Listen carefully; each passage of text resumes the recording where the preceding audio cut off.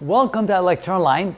In this video, we're going to show you how to find the center of gravity of the parabolic spandrel.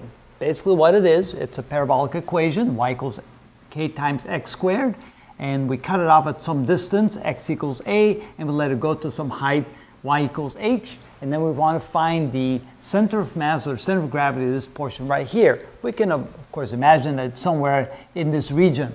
The best way to do that is to take a small little slice of this, and what we're going to do first is find the center of mass in the y direction. So what we're going to find is we're going to find y bar, which is a y center mass, which is equal to the x, or I should say the y coordinate of the center mass of this object right here, and that's equal to the integral of the center mass of the small little piece, which would be right in the middle right there in the y direction.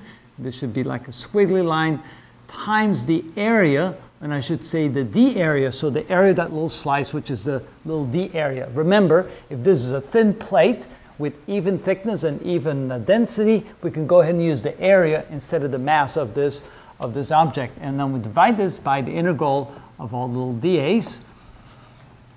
Now, what is a dA in this case? Well, the width here would be a little dx, and the height would be a y. So the dA is actually a y dx. So this becomes equal to the integral of, and we can also find the y tilde. But in other words, we can find the center mass of this little piece, which is halfway up the distance from here to there, which is y divided by 2, times dA. dA would be y times dx. And divide the whole thing by the integral of dA, which is y times dx. At this point, we still can't integrate it because we have the variable y, and then we have a differential dx. So we have to change the y to a dx. Coming back over here, we realize that y is equal to kx squared. So if we square both sides, we get y squared is equal to k squared times x to the 4th power. And we can go ahead and put that in here in the numerator. And for y, we simply can replace that by k times x squared. So this becomes equal to, we can factor out a 1/2 and a k squared. So we have a 1/2 k squared times the integral of, instead of y squared, we write x to the 4th times dx, and divided by, so y would be k times x squared, so we take the k out of the integral sign, and we have x squared times dx. Now we want to integrate this all the way from 0, from x equals 0 to x equals a. So from 0 to a, and from 0 to a. And that should give us the center of mass, or the center of gravity, in the y direction of that parabolic spandrel. K and k squared, so we can go ahead and cancel that out. Now we'll integrate. This is equal to x to the 5th power over 5. And we can't forget the 1/2 k. So this is equal to 1/2 k times x to the 5th over 5, evaluate from 0 to a, divided by, and in the denominator we get simply x cubed over 3, evaluate from 0 to a. Notice that when we plug in the 0 for the limit, we get 0, so we don't have to worry about it. We only have to plug in the a, so this is equal to 1/2 k a to the 5th over 5, divided by a to the 3rd over 3. Now we simplify this algebraically, because we have a to the 5th here, a cubed here, so this disappears, and this becomes a to the 2nd power. We have 1/2 times 1/5 is 1/10. We divide by 1 over 3. That means the 3 goes to the numerator. So this becomes 3/10 k times a squared. And that would be the proper answer. However, we may want to write it in different terms, since this is in the y direction. And we have, in the y direction, we have the height of the spandrel being equal to h. Well, we can also say, if we plug in an a and we plug in an h into this equation, we can then say that h is equal to k times a squared, or instead of writing a squared, we could write h divided by k.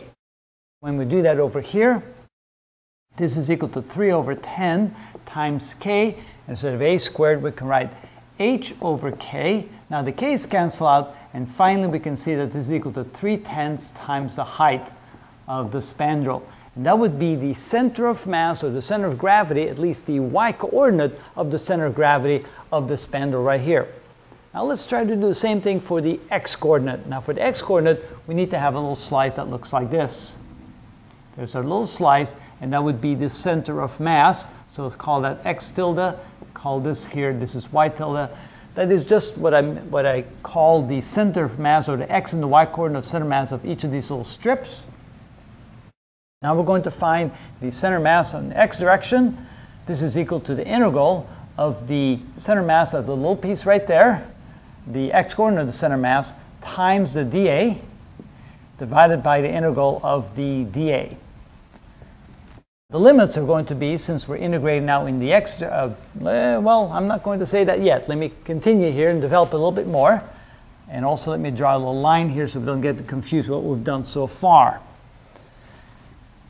To find this location right here, that is the halfway point between these two, to find the halfway point between these two, we have to take this plus this divided by 2. So we take the large distance, we add that to that the small distance, divided by 2. That gives us the halfway point between those two. That means we take a plus x. X would be the point on the graph right here. So a plus x divided by 2. That would be the center of mass of that strip right here in the x direction. And we multiply that times the dA. The dA would be the small little width, which is dy, times the length. So that would be dy times the length, which would be the far distance minus the close distance. The far distance is a, and the close distance is x. Now what we have here is we have the integral of the x-coordinate of the center mass of the strip, which is a plus x divided by 2. The dA would be the width, dy, times the length, which is a minus x. And in the denominator, it would be the integral of the area, which would be the length here, that would be a minus x times dy. I know I have these reversed in order, but that doesn't really matter. And so if we're going to be integrating in the y direction, that would be from 0 to h. So from 0 to h and from 0 to h. The reason why I think we're going to integrate this in the y direction is because we have y differentials, and we just have to somehow convert the x's into y's using this relationship right there. I'm going to factor out a 1/2 in the numerator and then multiply these two and see what we get. This is equal to 1/2 times a plus x times a minus x gives me a squared minus x squared times dy, integrating from 0 to h, divided by the denominator will simply be the integral of a minus x times dy. Now we want to replace x squared for what x squared is equal to in terms of this equation right here. We can say that x squared is equal to y divided by k. So I can go ahead and plug that in here. And here I have to take the square root of y divided by k and plug that in there. And then we can go ahead and integrate. So this is equal to 1/2 times the integral of a squared minus, instead of x squared, I'll write y over k. And the whole thing times dy, integrated from 0 to h. And in the denominator, here I have the integral from 0 to h of a minus, instead of x, I'm going to write y over k, but the square root of that. So the square root of y over the square root of k, and the whole thing times dy. Now I'm able to integrate both of those integrals and see what we get. So this is equal to 1/2 times a squared y minus, that would be y squared over 2k evaluated, and that would be parentheses here because 1/2 times the whole thing, and that would be from 0 to h. And in the denominator, I get a times y minus, that would be y to the 1/2, that would therefore integrated be y to the 3/2, divided by 3/2 times the square root of k, evaluated from 0 to h. Now I can continue over here. I hope I have enough board space to finish this up. We have the x-coordinate of the center mass is equal to, in the numerator, when we plug in h for y, we get 1/2 times a squared h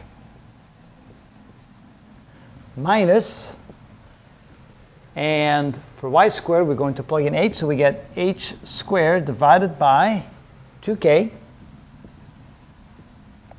and divide that by the denominator. Of course, we don't have to plug in 0 because that we get 0 in the numerator. And then we plug in the limit in the denominator. We get 8 times h minus h to the 3/2 divided by 3 over 2 times the square root of k. Now we have to simplify that. Also remember that we have h over k can be simplified into a squared. I have an h squared over k, so h over k becomes a squared. So this can now be written as 1/2 times a squared h minus, and one of the h's divided by k will be a squared, so it would be 1/2 a squared times h, because I have an h left, and now notice that the terms are similar. The numerator divided by, and in the denominator, I can write h as, yes, I think I can write h as a squared k. I'm going to do that here. So a squared times k instead of h. This becomes 8 times a squared k. That would be a cubed k minus, and here I have h to the 3/2. So h to the 3/2, let's write that here, h to the 3/2 is equal to k to the 3/2 times a cubed. So we can replace h to the 3/2 by k to the 3/2 times a cubed, and divide by 3/2, same as multiplying times 2/3, that's 2/3 times k to the 3/2 a cubed divided by the square root of k. And then, of course, the k to the 3/2 divided by square root of k simply becomes k. And then you can see that the terms in the denominator becomes the same as well. In the numerator, we have a squared h minus 1/2 a squared h times 1/2. That would be 1/4 a squared h in the numerator. In the denominator, notice that the square root of k is going to make that simply k to the first power. Now we have a cubed times k minus 2/3 a cubed times k. That gives us 1/3, and that doesn't look like a 3 there, 1/3 a cubed times k. Now we're getting close. 1/4 divided by 1/3 is 3/4, so this would be equal to 3/4 a squared divided by a cubed. This cancels out, that goes away, so we have h divided by a times k. And now all we have to do is find a way to make it a little bit simpler than that. H divided by k can be written as a squared. This can then be written as 3/4 times a squared divided by a. Finally, this is equal to 3/4 times a. And that would be then the x-coordinate, because that's what we're looking for, the x-coordinate of the center mass of this parabolic spandrel. We have the y-coordinate, we have the x-coordinate. So finally, if I can find a little bit of space, maybe right over here, I can then say that the x, y coordinates of the center mass is equal to, the x-coordinate would be 3/4 a, the y-coordinate would be 3/10 h.